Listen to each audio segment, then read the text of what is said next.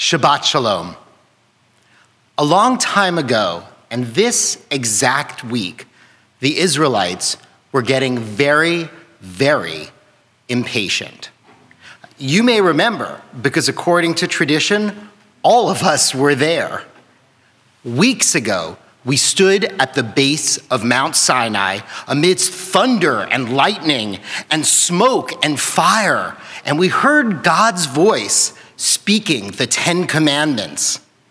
It was terrifying. So we pleaded with Moses, go up the mountain and speak to God on our behalf. We'll stay down here and wait for you. And Moses did and ascended up the mountain. Days passed without a word. Weeks passed. At first we were confused.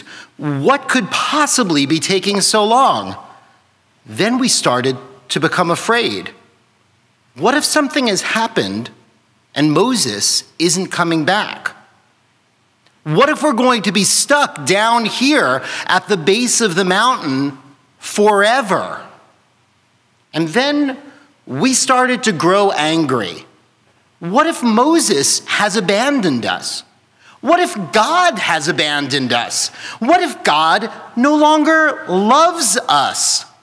Who will guide us and protect us if not Moses, if not God? We were tired of waiting. So in our anger, we went to Aaron, Moses' brother. Aaron had always been the one to listen to us anyway and to speak with us. We said, we don't know what has happened to our leader, and we need to take matters into our own hands.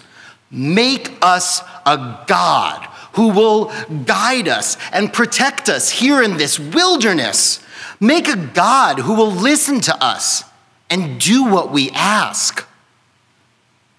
And Aaron told us to go get any gold we had, and we did. And from our families, we also took gold, any gold we could, and also from our neighbors. We took their gold, and we didn't care if they wanted to give it to us or not. We took their gold anyway. And Aaron shaped the gold into a golden calf. And we all cried out, "This is the God who will guide us and protect us and listen to us and do what we want." And we threw a giant feast, the wildest, biggest, noisiest party that anyone had ever seen. And we got so loud that we could be heard all the way at the top of Mount Sinai, where Moses was still listening to God. Moses came running down the mountain, right to the midst of our dancing and our feasting, and cried out, "What have you done?" And we said to Moses, "We have been waiting so long, that we stopped believing that the waiting would ever end. And we stopped even believing that God loves us." And Moses said, "All of these weeks that I have been away, God has been giving me instructions to build a sanctuary, detailed instructions." And there were a lot of details, weeks and weeks of details. I had to do a lot of listening, and it took a lot of time. And we said, "We have a golden calf who will guide us and take us through the wilderness and protect us and listen to us and do whatever we ask of it." Moses just sighed and said sadly, "Your golden calf is a false idol. It has no power to guide you and protect you in the wilderness, because God doesn't do whatever we ask whenever we want it. We can't tell God what to do. We listen for what God wants us to do. So listen now to what God wants. Together, we will build God's sanctuary right in the center of our community. We will build it with gifts of the heart, freely offered by each one of us. And when we have built this sanctuary together, God will come and be with us. And wherever we go in our wanderings, we will take this sanctuary, and God's love will always be with us. And we all did as Moses said, and to this very day, we've built sanctuaries where we come together to listen for God's voice. And when we let God into our homes too become God's sanctuary. And when we leave our homes, when we strive to listen and do what God wants in our wanderings, then wherever we go, God is always with us. From the days of the Bible to this day, right now, on the doorposts of many Jewish households, right at the boundary between at home and away, you'll find a small amulet called a mezuzah. Inside, written on parchment in tiny and beautiful letters, are prayers. For centuries, Jews have turned God's words of love into works of art. And in religious school this winter, our students created their own works of art, incorporating the words traditionally found inside the mezuzah.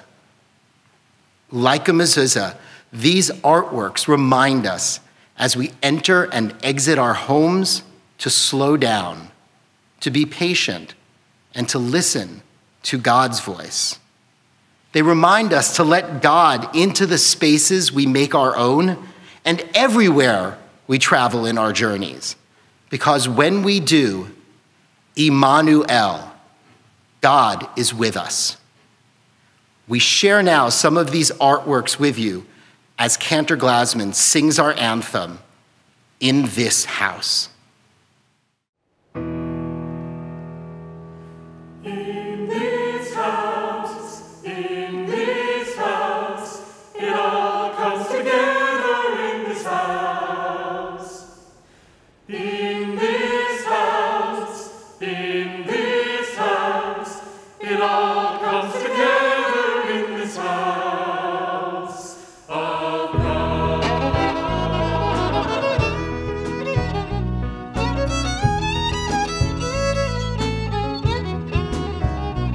In this house beats the heart of a family.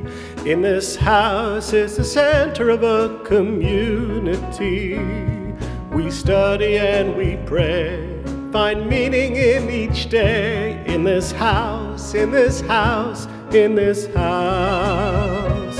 In this house is a spark of God's creation. In this house there is joy and celebration.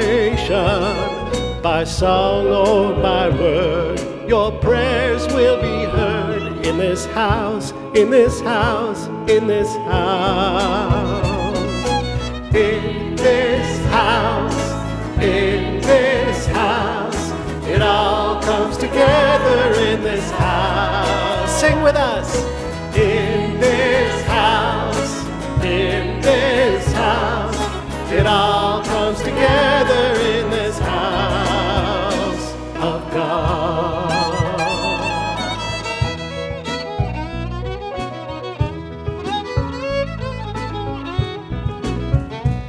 In this house we can shelter, we can clothe and feed. In this house there is always help for those in need. A stranger makes a friend, become inspired again. In this house, in this house, in this house. Here we go.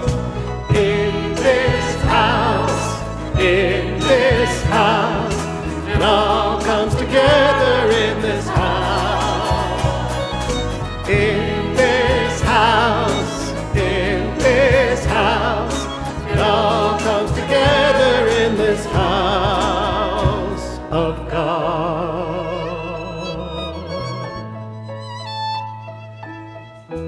A house of study, in this house. A house of prayer, in this house. A house of gathering, in this house. From everywhere.